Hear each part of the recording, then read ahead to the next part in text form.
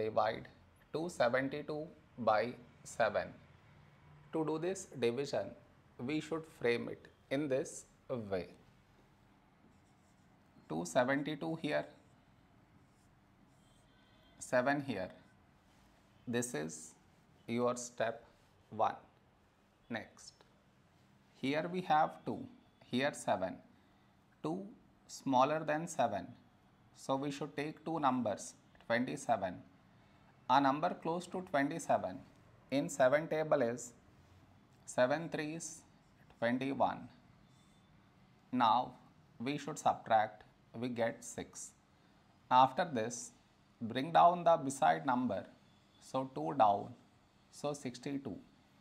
A number close to 62 in 7 table is 7 8s 56. Now we subtract, we get 6. After this, no more numbers to bring it down. So what we do is, we put dot, take 0. So 60.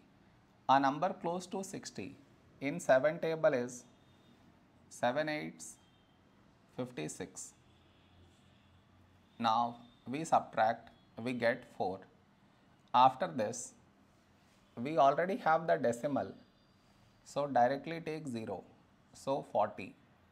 A number close to 40 in 7 table is 7 5s 35. Now we subtract, we get 5 and the division continues. It is enough if we do up to 2 decimal places.